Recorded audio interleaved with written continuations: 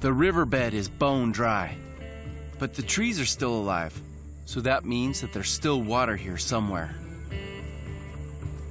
And if you pay enough attention, the desert will show you where to look.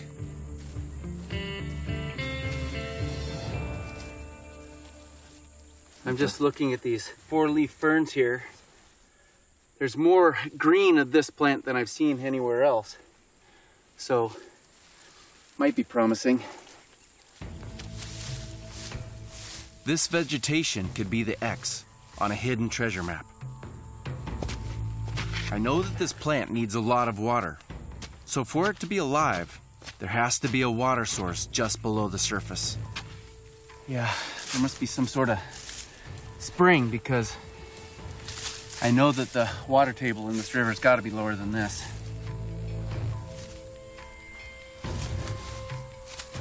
Yeah, that is wet mud for sure.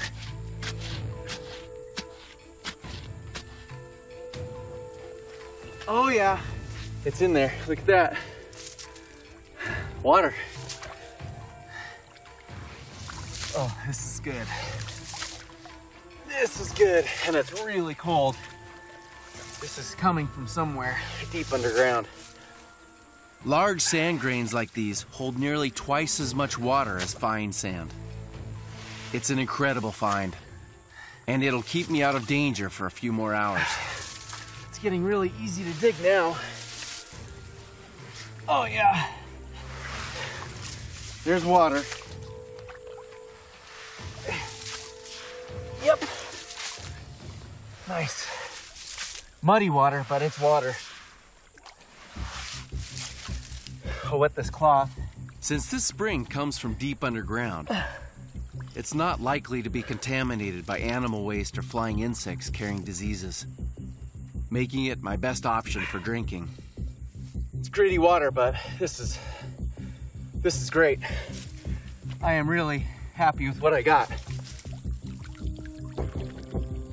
I may not find any more water today, so I need to make the most of this. Basically, I'm held hostage to this water hole until I get my fill of water, as much as I can drink, because I don't know if I'll be this lucky as I keep moving on.